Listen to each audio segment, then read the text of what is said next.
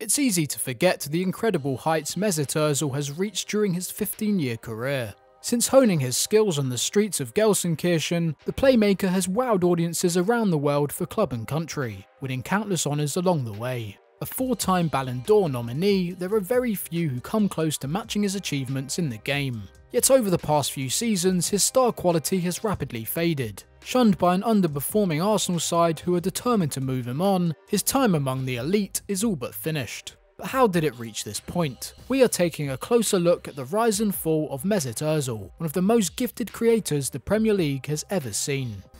Rise to fame.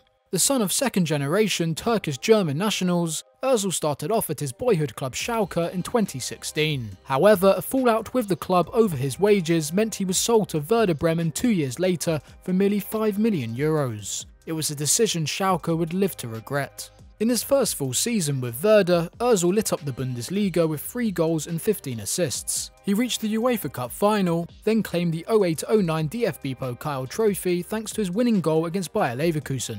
A few months later, a man-of-the-match performance in the final of the European Under-21s Championships delivered his next piece of silverware. In a side featuring household stars like Manuel Neuer, Jerome Boateng and Mats Hummels, it was Özil's name that stood out. At the spearhead of Bremen's midfield diamond, 12 months later, Özil finished the season with a ridiculous 10 goals and 29 assists in all competitions. Combining what he would later describe as his Turkish flair with his German attitude, Özil was simply unplayable, averaging a goal involvement every other game for the River Islanders. That summer, Özil found himself on the plane to South Africa, having forced his way into Germany's World Cup squad. A pre-tournament injury to Mikel had thrown him into starting contention, and the young talent wasted little time impressing on the greatest stage of all.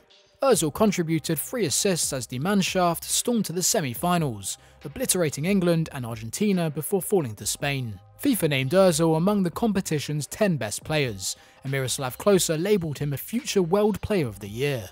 Real Madrid and Jose Mourinho took note, and €20 million later he was off to the Spanish capital. His national team's first great success from an immigrant background, Özil's slim build and mesmerising elegance had always differed from the tactically disciplined and physically imposing football the Germans were used to.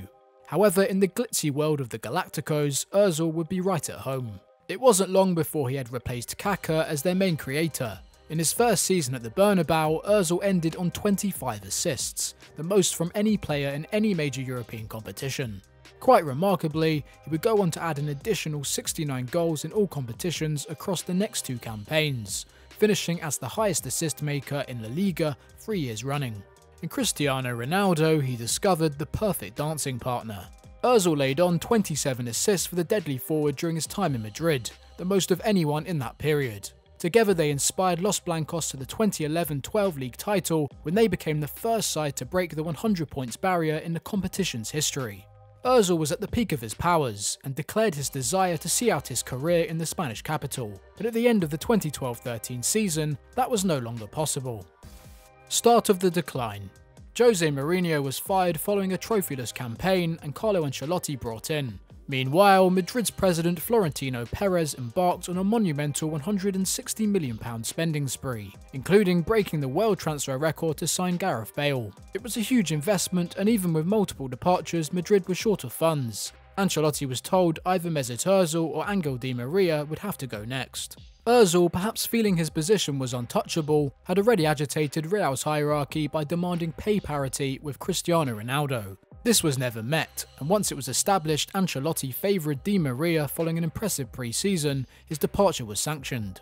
Arsenal arrived, pulling off a spectacular £42.3 million deal to much fanfare. It was the biggest sale in Los Blancos history, and received immediate backlash from Madrid players and fans alike, most significantly from Ronaldo himself, blasting the departure as very bad news. For Özil though, the decision to join Arsenal was met with some confusion. He was arguably the world's best number 10, yet the Gunners hadn't won a trophy in almost a decade and struggled to keep their top players. It was undoubtedly a step down in his career. But in truth, the German was offered a surprising lack of alternatives. 4 years later, and Özil had charmed an adoring Emirates faithful. In his first 2 seasons, he helped Arsenal capture consecutive FA Cups, either side of tasting World Cup glory in Brazil. This was before adding a 3rd FA Cup trophy in 2017-18. Though for all the silverware, 2015-16 proved to be his finest campaign to date in England. Ozil laid on a stunning 4.2 key passes per 90 to finish the season with 19 Premier League assists, one shy of Thierry Henry's competition record. Arsenal would even finish second that year, their best result since 2004-05. Yet by the start of the 17-18 season, the North Londoners faced a dilemma. Both Mesut Özil and Alexis Sanchez were entering the final year of their contracts, and it was financially impossible to re-sign both their talismen. The club had a decision to make, and there were plenty of reasons to go with the Chilean. For all his success, it was often felt Özil went missing against the toughest of opponents, most notably during crushing defeats by Bayern Munich in the Champions League. The same issues had been echoed at Madrid, where fitness struggles and mental lapses ruined the latter stages of his games. Then there were questions over his commitment. It's been suggested that under Wenger, Özil could pick and choose which matches he played, with illness used to cover his absence. For all his quality, Sanchez was far more reliable. However, the South American could never match his commercial pull. With 83 million followers across his social media platforms, Özil proved an invaluable asset for shirt sales and beyond. And so in January 2018, Sanchez headed to Manchester United, while Arsenal handed Özil a new 3-year extension to the tune of £350k per week. It not only made him the highest paid player in Arsenal's history, but one of the top earners in English football. Sure enough, a massive £250 million kit deal with Adidas and lucrative partnership with Visit Rwanda followed closely after his signature. This was supposed to be a triumph for Arsenal, a renewed demonstration of their status among football's elite. But roll on 6 months, and change was happening at the Emirates once more. Fall from grace. After 22 years in charge, Arsene Wenger finally left Arsenal. In his place arrived Unai Emery, along with his aggressive brand of attacking football. The Spaniard wanted his side to press hard, including his playmaker. Despite some initial success for Özil, it became evident Emery preferred Aaron Ramsey as his attacking central midfielder thanks to his defensive work rate, with Granit Xhaka and Lucas Torreira providing a double pivot with either a 4-2-3-1 or 3-5-2, Özil was pushed out to the wing where his lack of pace held him back. As the season dragged on, the 30-year-old's numbers plummeted. By December, he had only posted a single assist, and he again went missing with various back injuries and illnesses. Just 6 goal involvements followed, and he would end the campaign on his lowest league minutes and key pass statistics since his days with Schalke. This all came against the backdrop of a disastrous World Cup campaign in Russia, where Özil emerged as the scapegoat for Germany's failure to exit the group stage. In an explosive turn of events, he retired from international football while accusing the German FA of racial discrimination. Right or wrongly, his status on the world stage was dwindling. By the end of the 2019-20 campaign, Özil's fall from grace was complete. The arrival of Mikel Arteta had failed to reinvigorate their most talented player, and as March approached, the German still only had 3 goal involvements from just under 1,500 league minutes. Yet for all his struggles to produce in the final third, Özil was still regularly involved. However, that would change as the world plunged into the global pandemic. Tensions had already been brewing between the player and club, as Arsenal publicly distanced themselves from comments Özil made denouncing the treatment of Uyghur Muslims by the Chinese government. How much of an impact this had on what was to follow is open to debate, but the next stage of events would create an irreversible rift between the two. With football on pause, Arsenal's finances took a significant hit, and multiple redundancies were made behind the scenes. In response, the players were asked to take a 12.5% pay cut to help, but Özil refused. The German would later cite a lack of information from the board as his reason, but considering his status as their biggest earner, it proved a significant turning point in his relationship with his employer.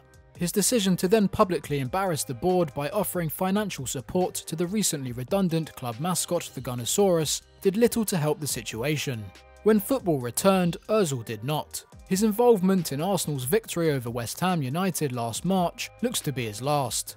Their feelings towards their number 10 were made abundantly clear when Arteta left him out of the squad entirely for the current campaign. And even with the side crying out for a creative spark, it's never appeared likely that Özil had a future at the Emirates. Now with a long-touted move to Fenerbahce finally in the making, an end to the impasse is in sight. Whether he heads to Turkey or America next remains to be seen. But the sad reality is for Özil, his time at the highest level is over at just 32. Unfortunately for the playmaker, his mercurial brand of football has lost value in the modern game, though his inability to adapt has never helped his cause. Özil will leave Arsenal with mixed emotions, having achieved so much yet crashed so suddenly. But irrelevant of what's happened, it shouldn't be forgotten what a showman he was when he decided to let the magic flow.